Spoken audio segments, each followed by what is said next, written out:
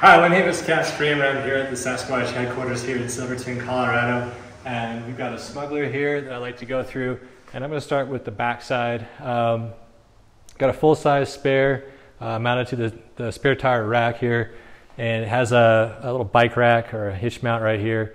And what's nice about this is when you open up the spare tire, you can leave your bike rack attached if you needed to get anything out of the kitchen. You don't have to disassemble it and mess with it. But before I get that open, I want to start with this control panel. It has all the things that you would want to access with the kitchen closed. You can also access it with the kitchen open as well, which is really nice. But we got a USB charge station. It's got two ports in it, 12-volt power supply. Both of these could be run up to your rooftop tent if you got some extension cords for your chargers, and you can access your phone or whatever you have up in the tent. Got a set of floodlights built into the bumper, so if you roll in the camp at night, you want to get set up, you can flood the campsite, as well as these lights come on when your vehicle is in reverse. They come on in a dimmer setting, so you don't necessarily blind the person behind you, which is really nice.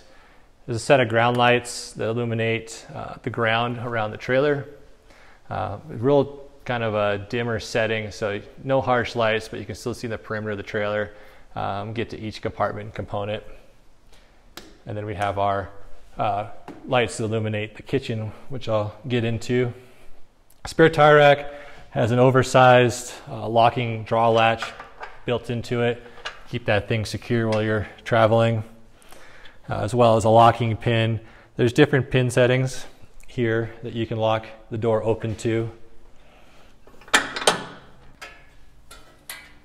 You have a fold down stainless steel prep table to use while you're cooking, and that locks up into place and stays secure while you're traveling.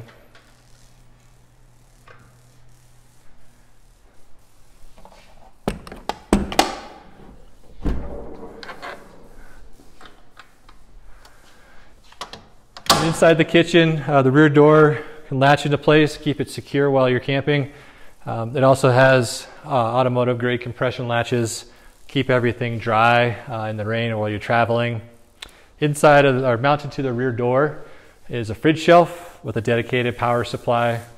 You have a few different fridge options. You can get the unit with no fridge and use it as a shelf or supply your own. We also offer the ISCO 65 quart dual zone and have the ARB fridge as an option as well. Both those fridges have tie down straps, and we've got tie down points built into the fridge shelf to keep this thing secured while you're traveling. Inside the kitchen, we've got a shelf system built in, cabinets. So the exterior two cabinets have a fixed shelf built up high, and then the middle one is fully open. That one's good to put large bins in for storage while you're traveling. Below the cabinets, we've got two push to open, push to close drawers with adjustable dividers that you can move around and keep things organized and from rattling around while you're traveling. The control panel has a switch for the water pump, the 12-volt outlet that powers your fridge, kitchen lights, which are inside of the kitchen here, and then the table lights illuminate the fridge table as well as the prep table, light built into the spare tire rack. We've got an AC power outlet that's run to the inverter, as well as your water gauge. We got a 36-gallon water tank in the Smuggler.